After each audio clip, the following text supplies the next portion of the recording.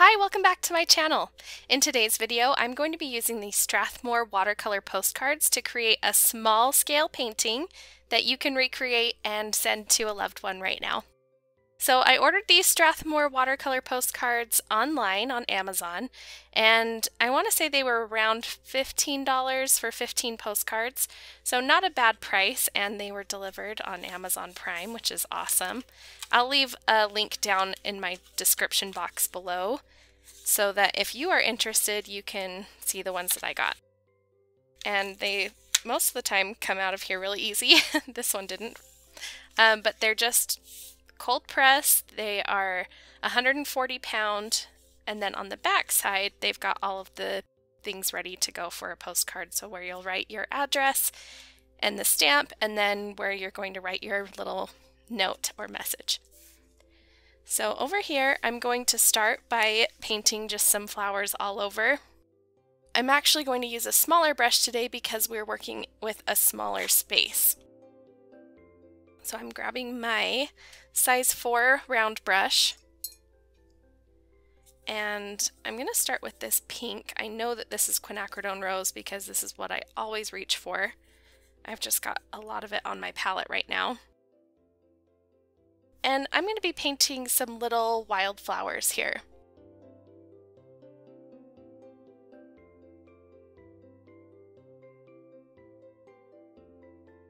And because we're working so small, you don't want to be so careful that it's hard to paint this small, but give yourself a little bit of grace. It's not going to be perfect, especially if you're not used to painting this small like me. I'm used to painting a lot larger.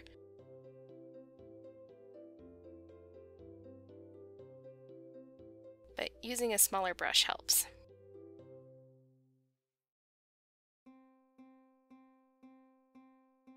Okay, now I'm just going to paint these little daisies across the page, and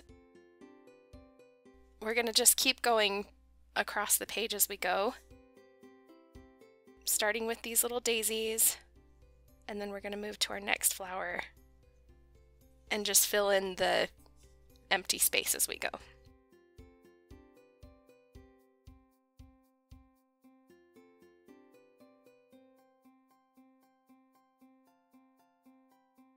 So depending on where you end up placing your flowers, your painting is going to turn out a lot more unique to you. So I'm going to explain what I'm doing, but pay attention to the space that you've got as well.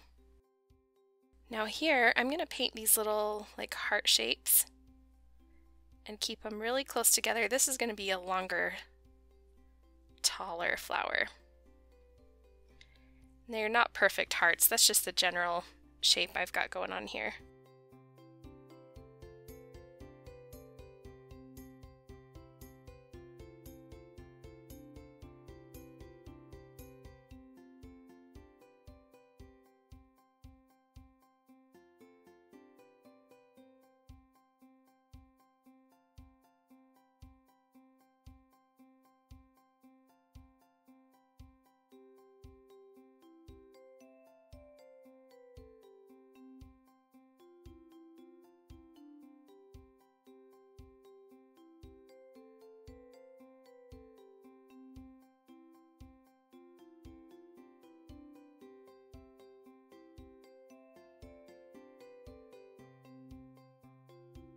And because I always love blue berries, I'm going to use French ultramarine.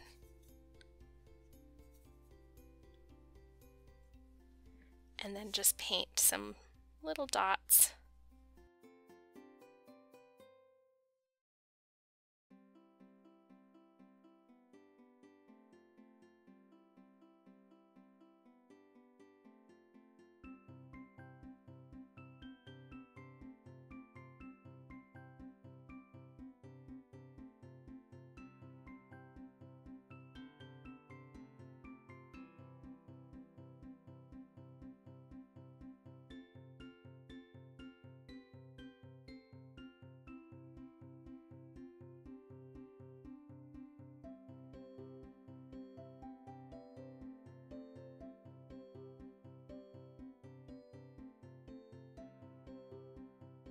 And now I'm going to switch to a different color.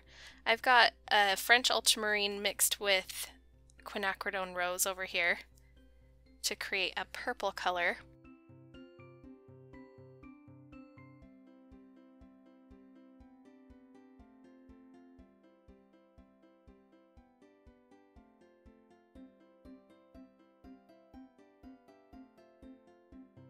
So this one, it's just like little lines that are all curved to come together in this little like rounded bowl shape.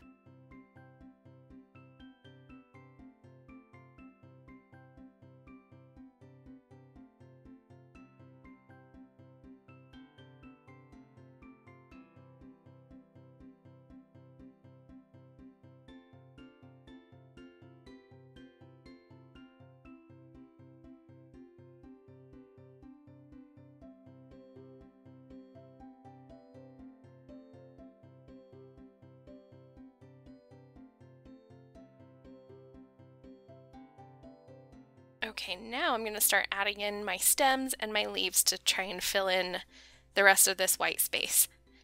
And I love using cadmium yellow for a nice warm, bright green, and I'm going to mix it with hooker's green.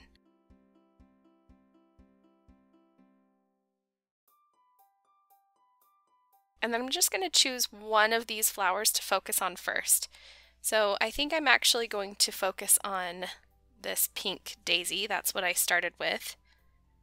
And I'm just going to bring my stem all the way down to the bottom here and try not to smudge any more paint. But I'm just going to bring this all the way down.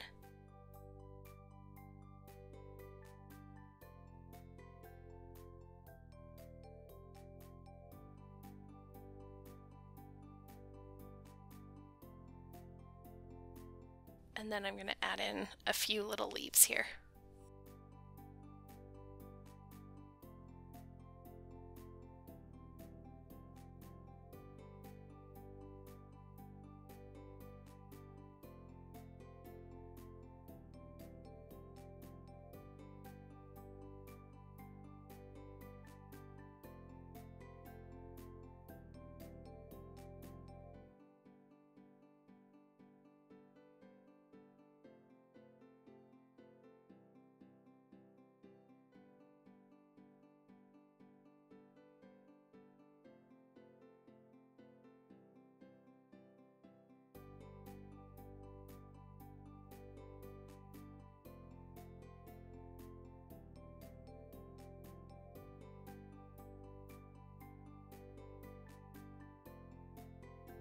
Okay, now I'm going to go in, same green that I've got mixed here, I'm just mixing in a little bit of a different color.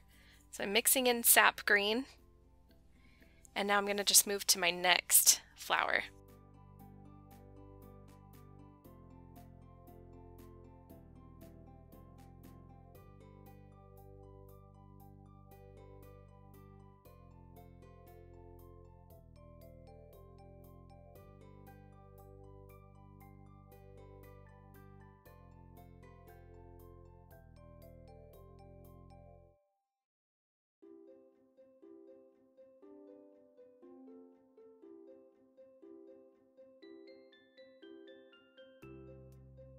Oh, I just realized I missed a daisy, so I'll have to go back to that in just a second.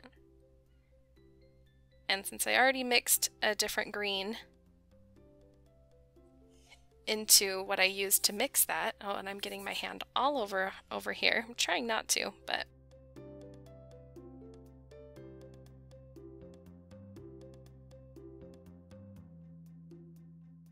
since I've already mixed it, I'm just going to mix back in a little bit of this yellow and a little more of the hooker's green to try and get a similar color. But it's not going to be exact, and that's okay.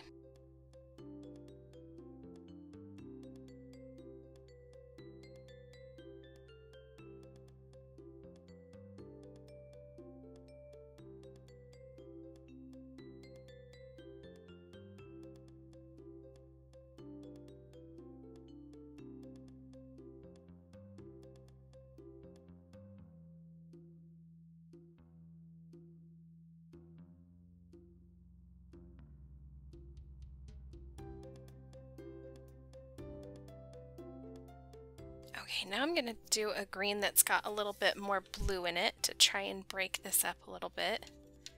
I always love adding my cobalt teal. So cobalt teal, and then a little bit of Hooker's green.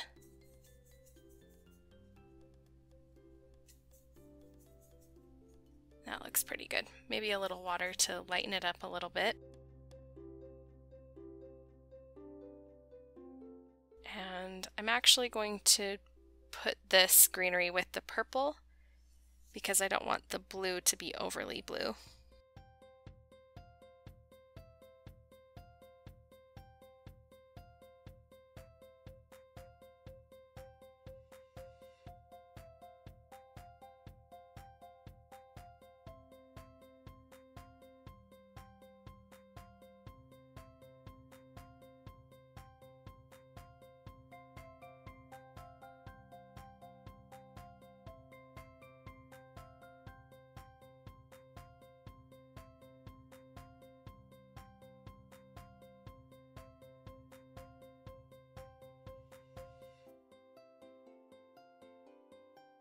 So I'm creating the same shape essentially, but I'm just mixing up the size and the color so that it appears a lot different.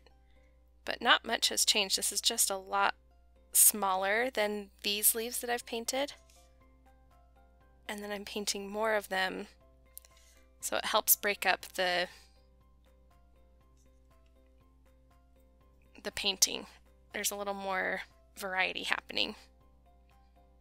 I will say it is tricky to paint this small and not get my hand all in the paint. I'm trying really hard, but it's tricky. Okay, now for this, I've got one kind of flower left. I'm going to use phthalo green, blue shade, and Payne's gray, which is my dark navy blue color.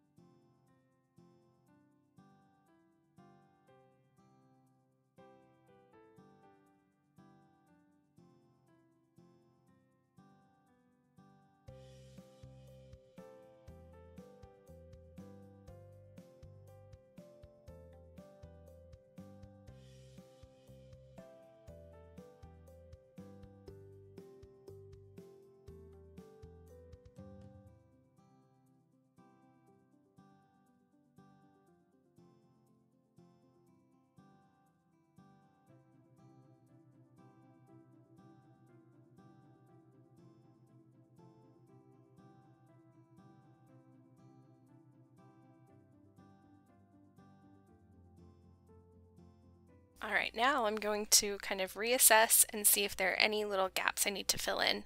And I can already see right in here, I'm going to add just a couple little green sprigs here.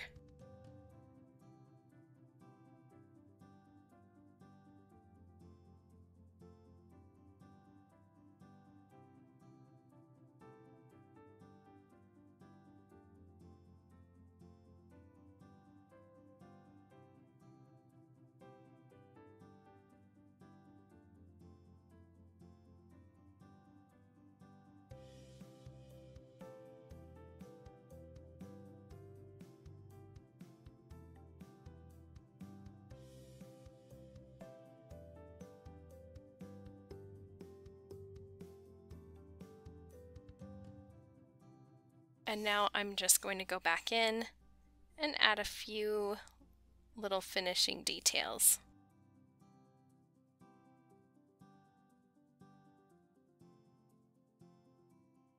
And if you were painting a bunch of these, you could line up, you know, several cards next to each other and just keep going with your pattern. And that would be a really easy way to duplicate a bunch at one time.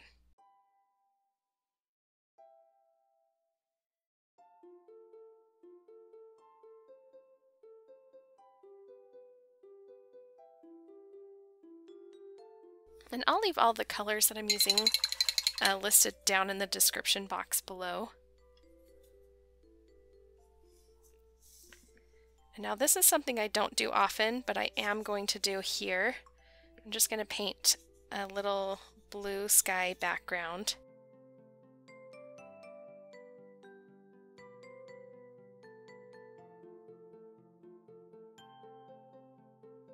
And then I'm just going to fade it down using some water. So I've painted the wash across the top, and then just using water I'm going to blend it into the background.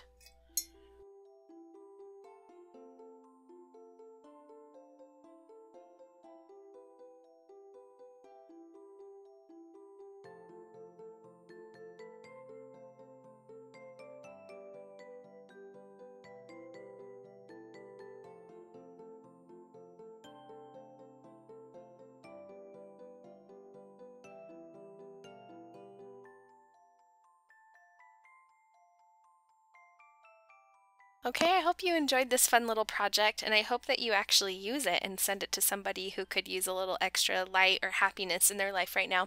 If you enjoyed this video, will you please give this video a thumbs up, and then hit that subscribe button so that you don't miss any more videos. Thanks again for watching. Bye!